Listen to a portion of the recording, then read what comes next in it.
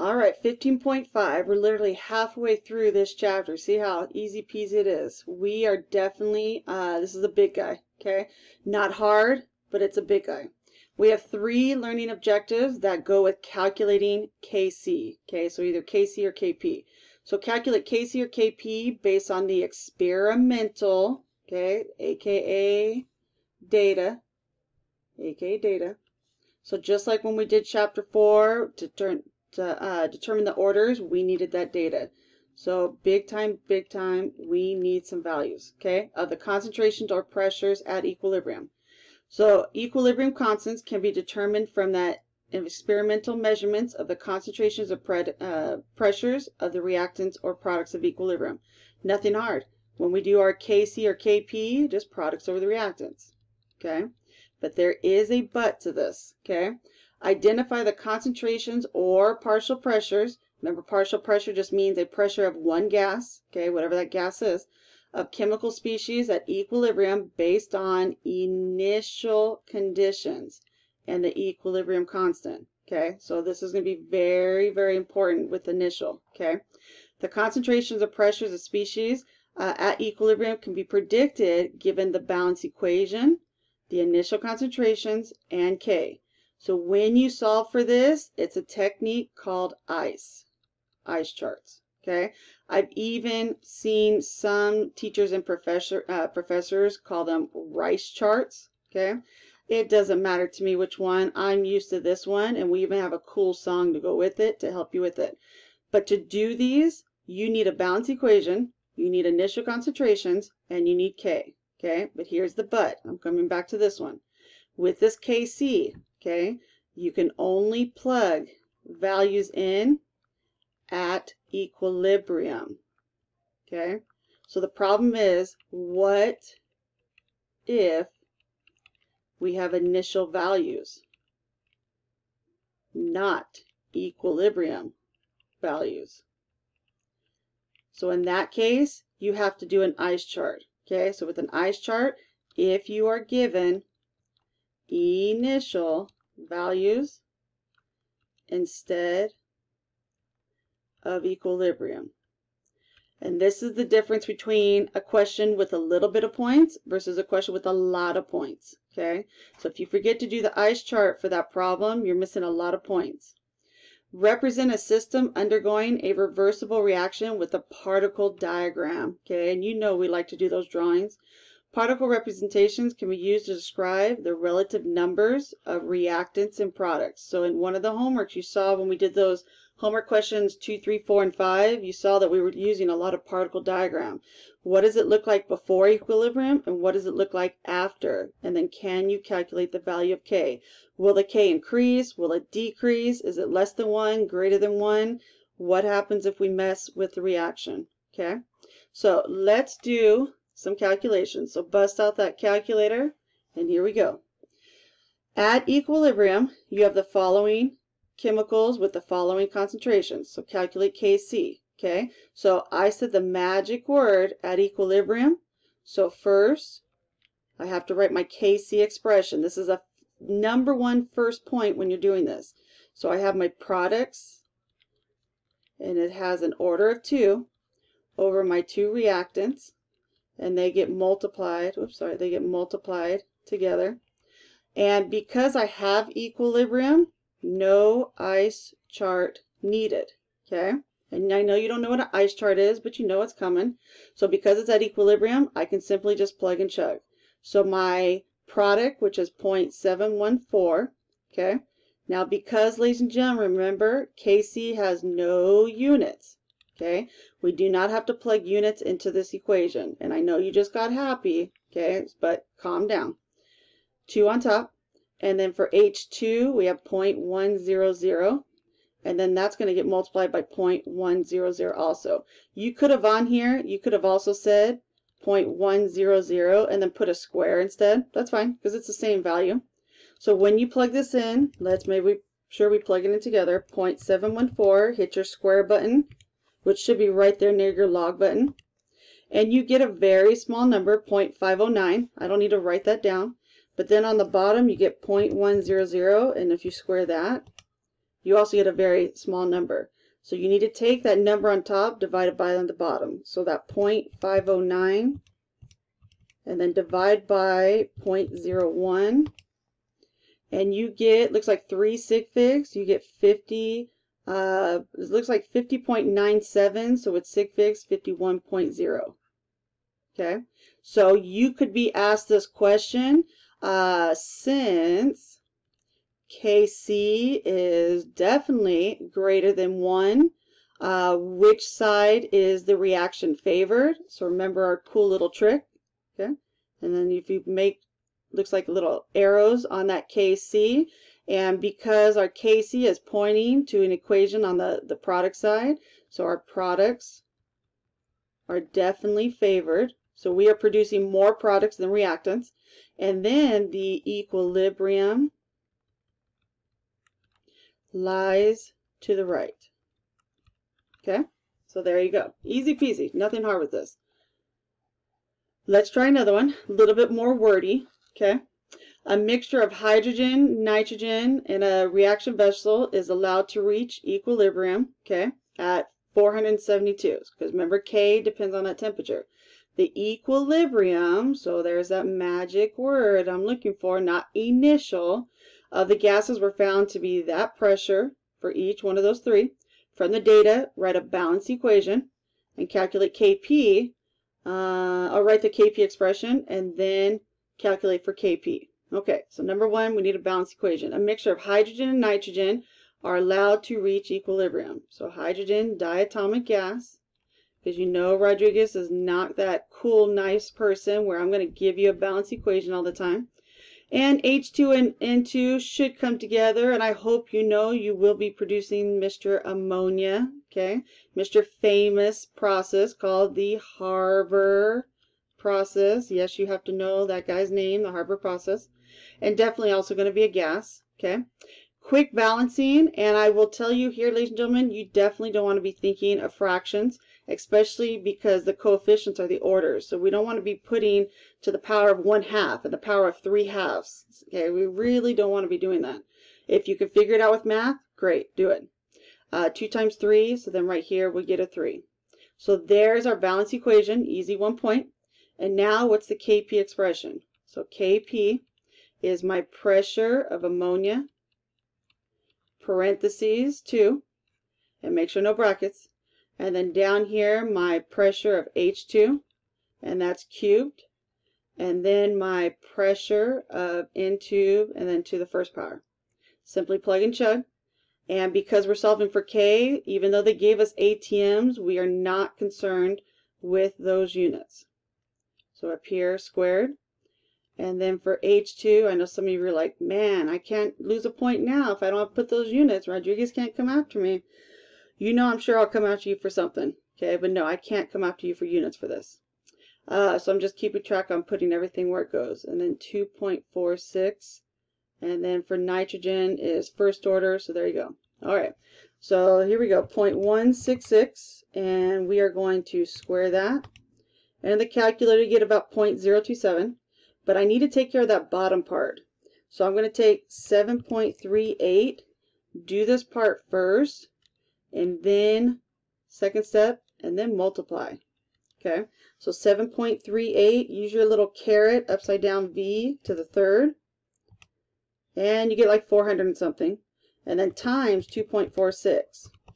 So I'm just making a note so you see what I got. I get about 988 here. And then up here on top, I got about, what is that, 0.02, blah, blah, blah. Okay? I don't write it down. Just plug it in the calculator. So that 0.0275, and I'm just going to put 3 sig figs in the calculator, divide by that 988. And don't round it. You will get a small number, 2.78 to the -5. Very, very small, -5. And since Kp is very, very, very less than 1. And remember our little trick. Don't do this on the AP test where they see these little arrows, okay? That little trick's just for you. And it looks like my arrows are pointing to the right side. So my reactants are more dominant. My reactants are more favored. I'm producing very little products. And reactants are favors, which means equilibrium. And don't abbreviate the word equilibrium. Equilibrium lies to the left because the reactants are on the left side. Okay? Easy peasy, fresh and squeezy, awesome, awesome. What if you actually have to solve for a chemical, not Kp? Okay? And if they gave you Kp, so I'm going to keep track of what I have. Here's my Haber process right there. There's my Kp. And remember, Kp depends on concentration. I'm sorry, depends on temperature. So that Kp at 500 degrees is 1.45. And look at what we did up here. At 472 Celsius, my Kp is this. Okay, so just remember, K's regardless depend on temperature. If you have an equilibrium of 3 gases, so I'm keeping track of that word equilibrium, the partial pressure for hydrogen is this, and the partial pressure of nitrogen is this. What's the pressure of ammonia? Well, I got Kp, I'm just literally working backwards, okay? And then this problem is right there in the textbook on 642 if you want to also see it there too, okay? Kp, always write your expression, and we don't need to rethink what it is because we wrote it up here. And if you want to try this yourself first, ladies and gentlemen, which you know I always strongly suggest, pause the video, try the math yourself, and then see if you get the right answer. Pn2. Okay? So I know Kp, they told me this very small number, 1.45 to the negative 5. And I'm just putting my values in where they go. Now up here, I'm solving for the pressure of ammonia. So I just call this x, but it's x squared. Okay? And you don't need the parentheses if you don't want to put it. On the hydrogen on the bottom is 0.928, and I do have to cube that. And then down here for nitrogen, 0.432. Okay, so first step down here, take care of the denominator. So I'm going to plug in that 0.928 and I'm going to cube it, and you get about 0.799. Okay, and I'm going to take that number and multiply it by 0.432. Okay, so what I have right here is I have x squared, and then in the denominator I'm just going to write 3 sig figs, 0.345. Okay. Now, basic math, ladies and gentlemen, I need to solve for x, but I got to get this 345 out of the denominator. So I'm going to bring it up and multiply it by that Kp. So times 1.45 e negative 5. Okay? And it's still a small number. You get 5.00 times 10 to the negative 6. Okay? And now I have x squared. Okay? Well, how do you get rid of the square? You take the square root of each side. So you show AP that I'm going to take the square root and then square root of each side. On the right side, what happens? The square root takes care of the square. So then I just have x left over. So the square root of that number and equals 0.00 with 3 sig figs, 224. Now, hear me on this last part. You have to tell AP what you solved for. Who did I solve for? X represents the pressure of NH3. So I tell them that's the pressure of ammonia. However, the units come back. You solve for pressure, so I need to put ATM with that answer. If we were solving for concentration, then you would slap on a molarity. But make sure you tell them who X is. If you wanted to tell them up here next to the equation, X equals NH3, or pressure of NH3, that's fine. You just got to tell them somewhere what X means. Okay? All right, easy peasy, not too bad. If by chance, ladies and gentlemen, let's just say with a different color, let's say this right here would have been like a 3. Okay, so then what you do is not take the square root, you take the cube root. Okay, so then you would just put a 3 right here. So then that way you show that the 3's cancel. Okay, and I can show you that trick when we do practice problems in class 2. Usually for the graphing calculator people, you would be hitting what's called the math button. So graphing calculator people, the button that says math, and then what you would be doing is you'd be hitting option number 4. Okay, or you can plug that number in 5. For those of you that don't have a graphing calculator, your way of doing it is 0.00 times 10 to the 6, okay? And then you hit your little caret little button, and then you put in 1/3, or you could put 0.333. That'd be fine. Okay, you can do it that way too. You just have to figure out how your calculator works. But for graphing calculator, if you hit that math button, your option is option number 4. Okay, and you could see a 4th root. Okay, and I will show you when we get to one of those examples too.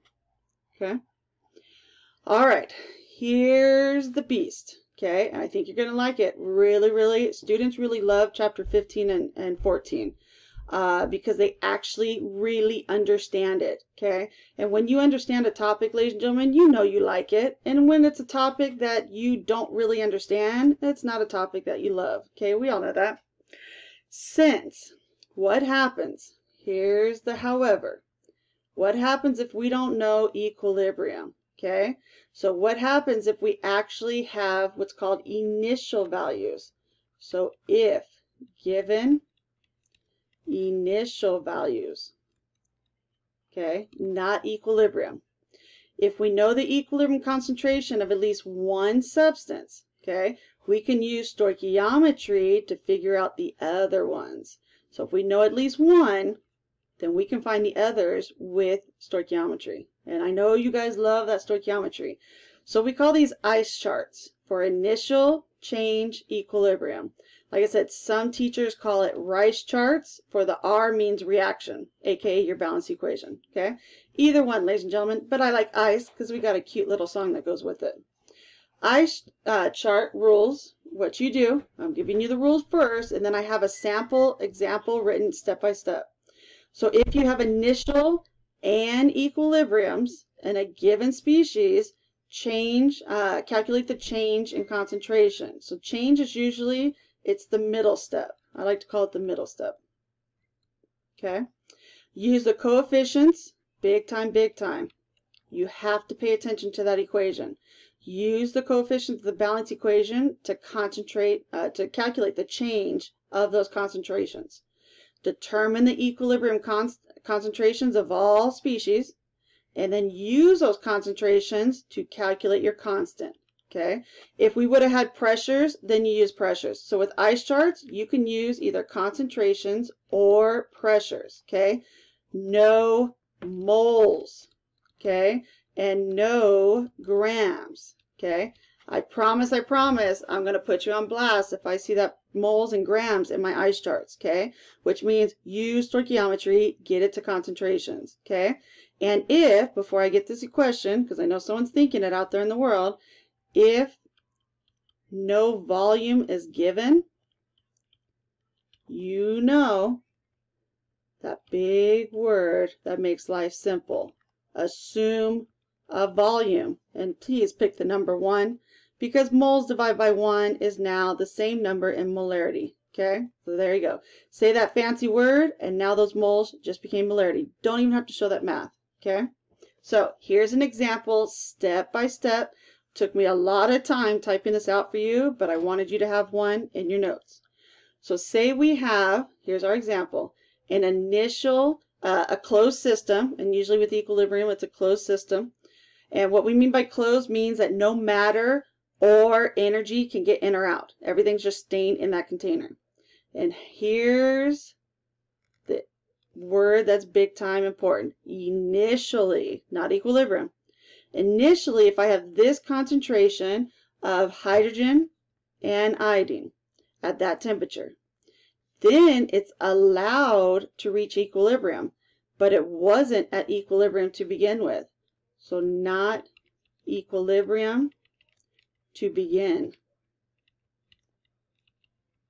Now at equilibrium, so now at equilibrium, I know the concentration only for this one chemical. I only know it for the product. Calculate Kc. Okay, these are the type of questions, ladies and gentlemen, you don't need to know and a don't know. You've seen me solving the problems. You see me not do a know and a don't know, and that's okay. I usually, with the problems, I just start writing on the problems. And on an AP test, you can do that, and that's totally fine without doing a know and a don't know. I have my equation right there, okay? And like I said, that's what some teachers call the RICE part, okay? I'm not going to do that. We create an ICE chart, just like this, okay? Usually with our ice chart, you don't have to draw all the boxes. You just want to have it set up this way. And when you see me do a sample problem from start to beginning, you'll see what I mean. So we just call this usually ice. Okay, please do not spend the time. Please don't write those words out. That takes like a minute of time. And you know Rodriguez is going to give you like 20,000 examples, and we don't have 20,000 minutes to spare. So ICE, that's it. Here's my initial values, and because they gave me those values right up here, so there's my initial hydrogen, there's my initial iodine, and they didn't say anything about the product. Okay, so remember, initially the reaction hasn't happened. I have 0, okay, because this is before the reaction. So since I have my reactants and I have my product, because I don't have anything before the reaction, I just put 0. Now the change. The change is what we're trying to figure out, okay? Now it's like a puzzle, but I do know this piece of information they said right there at equilibrium. I do know the equilibrium for the product, okay? So that means between 0 and 1.8, that means you gained a concentration of 1.8 to the -3. You are doing an ice chart, ladies and gentlemen, so you need to make sure that you're keeping track of your units in your ice chart, okay? With Kc and Kp, you don't need to. So you gained, okay? Well, if I know what I gained here, then I know what I should be losing, because back in chapter 14, you are decreasing your concentrations as your product is increasing. So that means both of these will be negative. Okay, and I did all the steps right below this. I'm just doing it with you with this one right now. So with these two, will it be -1.87 on both of these? Well, look at this guy. You got to keep track of your coefficients. It's a 2 to 1 to 1 ratio. If this was appearing at 1.87, these are going to be disappearing by half. And why half? Because it's a 1 to 2 ratio.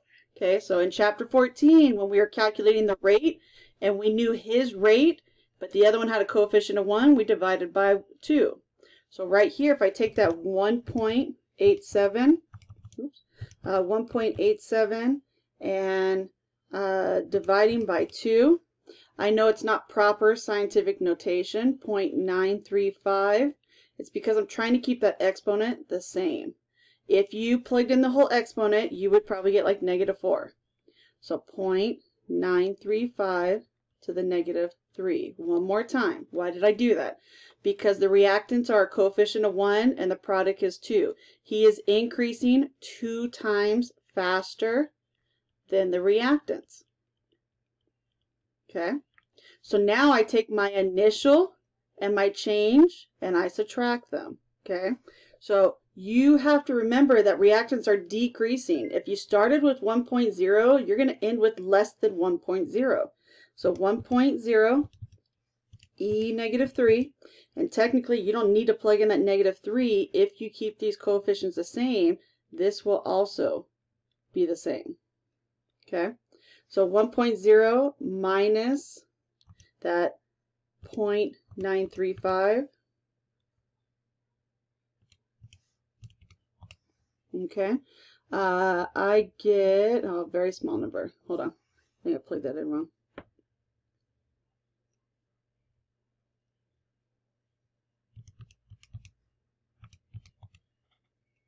Okay, 1.0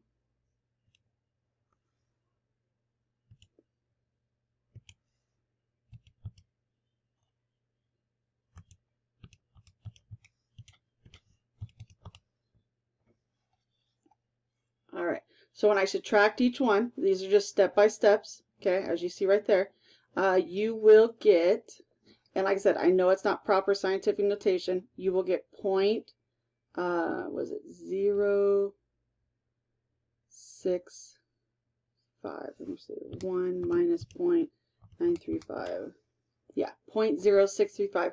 If by chance you don't like that way, okay, that's fine. Then it's 6.5 to the -5. It's not a big deal. They both are the same. Same thing with this one. 2 minus 0.935, and you do get 1.065 times 10 to the -3. Okay. Those are my magical values that I need, because now I have equilibrium. Now I can plug them in to the Kc expression. But the point is, ladies and gentlemen, if you're giving initial, you have to do an ice chart. Okay? So right here, it just tells you step by step in words. Just look at what it says. Okay, there you go. So see, you subtracted each one by half, and then there's my values that we just calculated. So with these values, I first write my Kc expression, I plug my numbers in, and this is where students mess up. It's that part right there. You have to remember that it has a coefficient of 2. So then when you square that and then divide and divide, and my Kc is greater than 1, and because my Kc is greater than 1, I know my products are very dominant, very favored. Okay? So just keep practicing that review from the beginning. Okay? So let's try to do one scratch. And all these ice charts, ladies and gentlemen, you do not have to keep writing the same ice chart over and over. I was just working it out for you step by step so you had one. Okay? So let's try one ourselves. We have, and this is on page 648, so I could practice one with you. We have a volume, and we have a moles of each one of those reactants. Bless you. And we have a temperature. The value of the equilibrium constant, Kc. What are the equilibrium concentrations? Okay, so notice, ladies and gentlemen, they didn't even come out and say anything about initial. That means if you want the equilibrium, that means you're not at equilibrium to begin with. And that's when the wording gets very tricky, when they don't say initial. So what are the equilibrium concentrations? That's a ding, ding, ding. I'm not at equilibrium, but I need to get to equilibrium. So I must be starting with initial. Okay. They did tell me volume. They told me moles. Okay, easy peasy. So all of these right here, that 1 mole is going to be now, the iodine. The hydrogen is 1.0. Now that's molarity. And the iodine, 2 divided by 1, will then just be 2 molarity. They didn't say anything about HI, so I don't have anything at the beginning. Okay? Here starts my ice chart. So I just write my 3 letters. Okay? And I like to, I'm going to move my letters over here. I like to, when I'm doing the math, I keep the math under the chemicals. Okay? So right here for ice, initially I have 2 molarity, and initially I have 1. And I have no products, okay? I don't even know what equilibrium went to, okay? All I know is what Kc is in the end. So these 3 boxes right here, that's where I need to go to. Well, what if they don't give me the change, okay? So if one of the chemicals equilibrium value not given. So what if they didn't tell me like one of those 3? Well, then you have this thing called the X, okay? And it's called the X for the change, okay? So here we go. See right here for the change, we're going to put an X. But now you got to pay very close attention to the balance equation and who's disappearing and appearing. Our reactants, we know, are disappearing as our product is appearing. But are they disappearing and appearing at the same rate? No. These ones have a coefficient of 1, whereas HI has a coefficient of 2. So I'm going to be creating an X, but they're not all the same X. 2HI is being produced twice as much. So I put a 2 in front of him. So now I bring these 2 values together, the I and the C, and I have 2.00 minus X, and I have 1.00 minus X. And 0 plus this is just 2X, okay? The name of the game is Find X. And you're like, oh man, Rodriguez, that's a lot of X's. I know, but here we go. Let's see if you can see this cool thing. I'm finding Kc. So Kc, they did tell me was 50.5. Okay? And then I'm going to write my expression. So Kc HI concentration over I2 over H2. Okay? Do you see what I'm missing? I'm missing something important. That coefficient, HI, is the order. So I'm going to put a 2 there. Now all of this, put in that expression. Okay? So I have 2x squared. I have HI 1.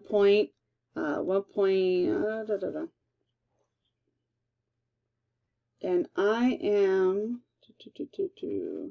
I'm going to change something because there's a new thing that happened with AP because of this wonderful year.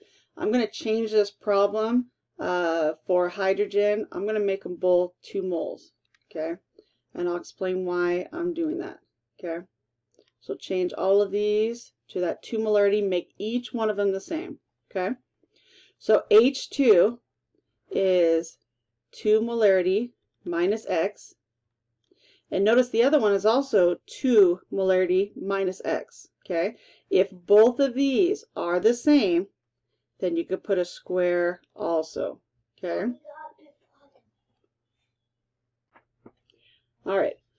Sorry, I had to pause, let the dog out to go potty. So 2x on top squared, and then 2 minus x, and then squared also, okay? Now there's a reason why I made both of these the same, okay? If I didn't, you would have had to use what's called the quadratic equation. Now, you're going to see a yellow statement coming up. AP is not requiring students to do the quadratic equation this year. There would have been a program that I plugged into your calculator, so you could have done the quadratic in 5 seconds. And you're like, wow, it usually takes me about 5 minutes just to write the whole equation and then solve for x. I know. So I made it that way instead, so that way both of these were the same. Because I have a square on top and a square on the bottom, what I can do is I can cancel those out because they're the same exponent, okay? If they're the same, you can do that, okay? So AP is trying to make the math more simpler so that way you don't have to do the quadratic equation. What you have left is now 50.5 equals 2x over 2.0 minus x. Now, ladies and gentlemen, you still got to do some factoring, okay? But you don't have to use the quadratic. So we're going to take this whole thing on the bottom, and we're going to bring it up here, and we're going to factor it out. So 50.5, and this is just called basic algebra, equals 2x. So the name of the game is we're trying to get x's on one side and numbers on the other. So 50.5 times 2, and when you multiply that out, you get 101 minus, so you have to factor here into here, so minus 50.5x equals 2x, okay? Now, basic algebra, bring the x's to both sides. So I'm going to add 50.5x to each side. You don't have to show this step, ladies and gentlemen. I'm just showing you what I do. So this part's gone. So 101 equals 2x, so 2 plus 50.5, which now just becomes 52.5x. What is x? Okay, so 101 divide 52.5, 3 sig figs, you get 1.92. Okay, and you're like, whew, Rodriguez, not too bad. We ain't done.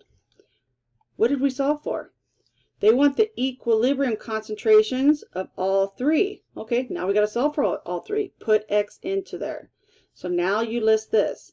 You say the chemical, we're almost there, I2, okay, you're putting that in and saying 2 minus 1.92. Now, ladies and gentlemen, if by chance your answer is ever negative for concentration, that has to be a bell going off in your head. Like, OMG, I cannot have a concentration that's negative. So if your x was actually greater than 2, you know you did something wrong in factoring, okay? So 0.08, and then slap on the units molarity. Reminder, adding, subtracting sig figs, the digits after the decimal, only those digits after the decimal. But because the value for H2 and I2 are the same, you can even do this. That's called saving time, okay? They both equal that concentration. The last one you have to solve for is that product, HI. So HI is going to be 2 times that 1.92. and 1.92 times 2. And because we're just taking the same number times 2, you're going to keep the 3 sig figs. So 3.84, and we solve for concentration. Okay? That's our answers. When you do math in AP, the answer has to be the last thing that you write. Okay?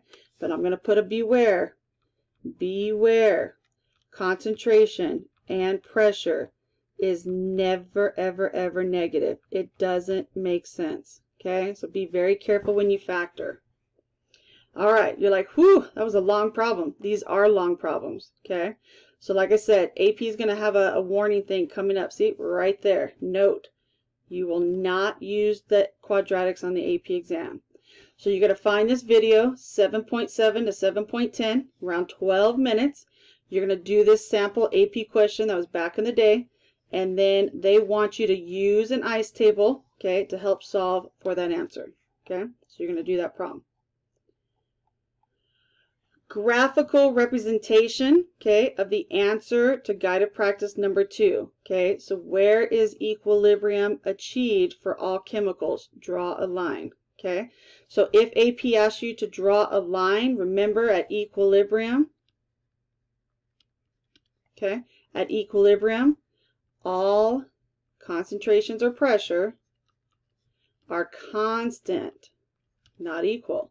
So if you had to draw a line, okay, same thing, right here and about right here, so I would put it the very first spot that I see they turn constant. And if you just draw a line about right there, and then we would just label it equilibrium. So you guys are going to do these guided practice. Oops, I always forget that I in the middle. You guys are going to do the guided practice number 2, and then also for number 3. Okay, so there's your ICE. Okay, and once again, you do not have to write out the words initial change in equilibrium. Okay, guided practice number 3. Okay, there you go. That's what the graph would look like. So AP tips. This is AP yelling at you. Okay, so calculating equilibrium concentrations. For any reaction, the equilibrium concentrations of the reactant and product, they depend on initial. However, okay, you cannot plug in to Kc or Kp unless you have equilibrium values. Okay? The equilibrium constant is the same at any temperature regardless of the initial concentrations. Okay? So, what they're trying to tell you, as long as temperature stays constant, if the concentrations for either the initial or equilibrium, if they change, you can still use the same Kc or Kp because temperature didn't change. Concentration can change all day long, and you just saw that in chapter 14. We manipulated concentration, we doubled it, we halved it, we tripled it, but the K still stayed the same. There is no such thing as the law of conservation of moles. It says the law of conservation of mass. It says the law of conservation of matter. But there's no law for moles. So moles will change. Grams cannot. Okay? So regardless, when you do your ICE charts, you can plug in pressures. Okay? You can, in any unit for pressure. And you know they're probably going to give you ATM or torr. Okay? And concentration. No moles and no grams. Okay, so if you had to do a little assuming